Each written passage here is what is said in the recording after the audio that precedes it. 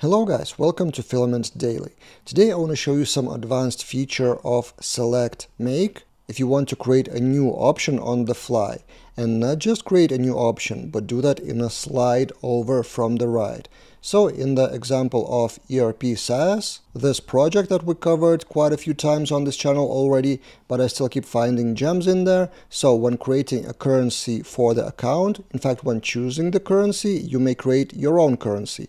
So when you hit that plus, you have a slide over here to add a new currency. So how to create that behavior? Let's take a look at the code. If we take a look at official Filament docs, in the select form field, there's an option of create option form, which I already reviewed on this channel earlier, and I will link that in the description below. So you create option form, you create the fields, and then create a new select option on the fly. But there's also create option action, which allows you to customize some things on top, like model window, slide over, and stuff like that. So this is exactly what we see in the ERPSaaS code, a combination of those two methods, create option form and create option action. So in the count resource, in the form method, we have this. So select make currency code and then create option form, which has all the fields like currency code with some logic, then currency name and currency rate.